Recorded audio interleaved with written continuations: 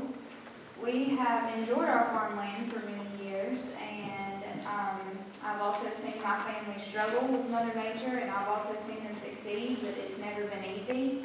And another thing that just from hearing this, I wanted to touch on, they're not the permanent income, just like any construction job, they're going to come in for a temporary time frame. We're going to, promote local vendors, and that's just like any construction job, spending local money during that time frame.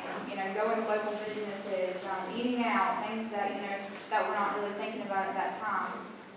We would like security on a small portion of our land so that we can continue to afford to purchase from local entities and businesses and support our community in favor of helping it grow while still keeping agriculture alive at the same time. I know that our friends and family in Morven all respect and love my grandfather, Howard Lawson. And I believe that it's safe to say that his love for our county has been proven over the years.